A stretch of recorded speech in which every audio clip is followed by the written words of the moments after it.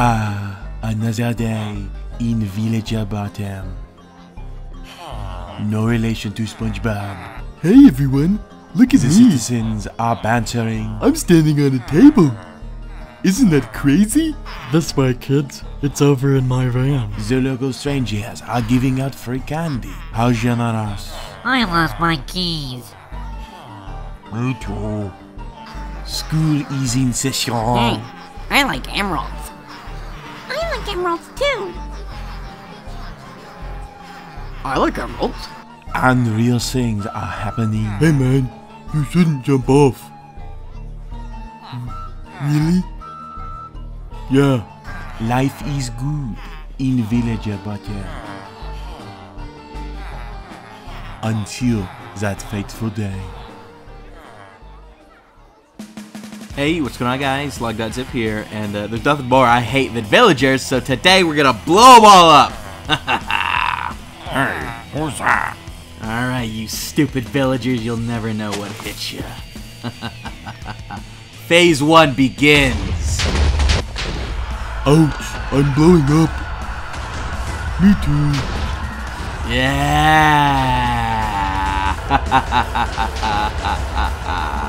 Watch out, villagers, because there's a new TNT master in town. That should do it. This town looks ravaged enough. Well, I guess I could just make a new town, right?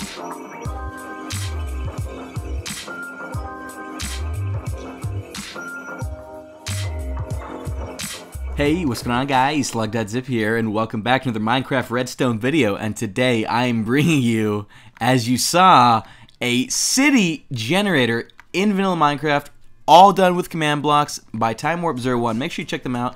Their information will be in the description below. But basically what this does is it takes all these little pieces together and it combines them into a randomly forming map. Every single time you press this button, you can change the size, the dimensions. You can even repaint using an awesome color painter that I'm going to show off later on in the video. So I hope you guys enjoy this episode of Minecraft Redstone. If you do, a rating is always appreciated. Let's see if we can get 500 likes for the next Redstone video. But either way, guys, let's go ahead and show this off. So this is what you will see upon downloading the world random city generator by Timewarp. Basically, all you really need to know is keep your city size between 3 and 20. You got to stay in this general area, otherwise it's not going to load properly. Don't interrupt the generator for any means. Like, don't press any of these as it's generating. And of course, there's going to be a little bit of lag. So I've actually started us out with a small area of land. Let's just start with the smallest one possible. So what it does is, using all this redstone over here, it takes all these little segments of land, and using the clone commands from the latest Snapshot videos, places this. So it will place the grass over here, and you'll see the grass form underneath. Then it will grab little segments of each of these, and depending on the algorithm determined in the command blocks, will intelligently connect them together. Can't talk, gosh! Until it forms an awesome city. So I'm going to go ahead and just press generate new city, and you're going to watch this disappear before your eyes and be remade. There's still some villagers from the intro. By the way, guys, I hope you enjoyed that. I spent way too much time on that. So this is as small as it gets. I'm glad this happened because if you'll see, it looks like a little bit of chunk error. So what you're going to want to make sure you do is, if you get errors like this, just press F3 and A at the same time. It will reload the chunks. And as you can see, we have the smallest possible iteration. And it looks like it's just formed a little castle. I will show you some of the larger sizes right over here. So if we go ahead and add this to the column, let's just press this a few times. We'll just press it both. We'll do 5 by 10. Now let's do 6 by 10. That way we get a nice even number. So we'll press generate again. Press it on down. Maybe the villagers are messing things up. Probably. They mess everything up. But either way, it's laying down the city grid. It can get a little laggy, so you just gotta be patient. Once you see the wolves appear, that's when you know something's about to get done. That's when you know things are about to go down. Crazy. They blow up, turn into some smoke. You think you're so cool. Not really. But look at that. You can see it forming around you. And just like that, the village is done. Oh, nice! Second star. I didn't even know it could do that. But yeah, it just What are you doing, man? He doesn't seem too happy. But I'm going to go ahead and generate the largest city I possibly can right now and show that off to you. Now, this is the one that's going to take a while. So I'm going to press these buttons, and we'll just resume when I'm at 20 and 20.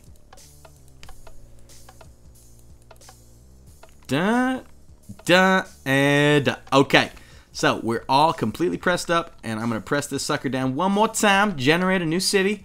So it's gone now. I assume that that's actually gone over there, just hasn't loaded or something like that. No, I tell you what, that's the walls. That's what it grabs from the wall. So you can't. That's why you can't go more than 20 by 20. It'll mess that up. So for now, it is for demonstration purposes, unless you feel like MC editing all this stuff into your own world and as a schematic, and then it might work. But otherwise, it's just for fun, toying around. And I'm gonna just go ahead and pause and let this generate, and we'll see you then. Oh, looks like I just laid down the grass. Oh, here we go. It's slowly starting to form it. Wow, see, that's what it's using the segments, and then, I don't know, based on some redstone magic, I can only assume it chooses the new layout for the city. So cool! Seeing it made right in front of you. Hate when that happens. But here's the roofs, and we have our brand new, completely randomized city each time. So, more generation happening live. We've got a nice close-up look of it going on around here. Oh, I'm suffocating! Oh, that was a close one, everybody. But yeah, you can see all the stairs being formed, the villagers adhering, and I'm stuck again. Let's press F3 and A and again reload those roofs. But now that you're left with your brand new generated city, I can finally start to explain what this little sucker is right here. This is the building painter, and as you can see, I'll put up your ability to type a little bit so you can see exactly what's going on here. It'll say throw the snowball to bring up the first menu. So I'm just going to go ahead and display this myself. So what we're going to want to do right now is you throw it down and you get a new menu that pops up, and this menu is going to allow you to change individual portions of the city. As you can see right now, it's made of various slabs and double stone and brick and nether fences and things of that nature. Each one's got its own specific texture, and this was built in mind for repainting them. So again, we have this menu up, so I think I want to change. What do I want to change? Let's change the stone bricks to something. So where stone bricks? Okay, so now when you select that, I think oh yeah, I had it. This is the menu. This right. You got to have this menu first. So choose the block you want to highlight. This is what will pop up right away. So stone bricks. We're going to highlight this sucker down, and you'll see the stone brick area is now highlighted. When there's a yellow stained glass, that means it's highlighted. So from there, you throw another snowball, and this is the menu you get. And this is what you can use to replace the highlighted blocks with a new block of your choice. So I'm thinking, oh gosh, what do I want to do? I think let's do obsidian. So just like that, all the blocks will now be placed, and it's going to be obsidian. You got obsidian instead of your highlighted glass, so pretty sweet. Let's just keep painting a little bit. I see some stone. The stone looks kind of ugly. What could we do with the stone? I gotta think. Let's throw in a snowball. I'm thinking let's do dark prismarine just because it's a new block and no other reason behind it. Oh, that's not too bad. Okay, so what are these? I want to make sure what block this is just in case I don't mess up. So stone slabs. And we got some more stone slabs. How about this? Let's change that spruce. We'll change the spruce to something real nice. So let's change the spruce. So the spruce, oh, well, wrong block. But either way, the spruce will now be, what would be the best wood for that? Let's do quartz. Is there a quartz option? Quartz. So now that's all quartz. Looking real fancy. I like it. And we'll change the dark oak, I believe, is what we need. So dark oak. Dark oak, let's turn you into birch, because birch is just a lovely color. So just like that, it's basically become its own city. I think we'll leave the double slabs for now, but it is as easy as that to customize. Something like this could be excellent for machinimas if you're trying to make a video. As you saw, I tried to do my best with the villager bottom, but if you want to change the ground of the city, you got to head back over here, and you change ground from right here. The same kind of menu pops up. You press this, and you change it to whatever ground you want. So what would be a good, let's change it to mycelium. Alright, so with any luck, yep, it looks like it was changed instantly. And suddenly we've got a very interesting colored city. It doesn't seem like the villagers are too happy. What do you think, buddy? He's not pleased.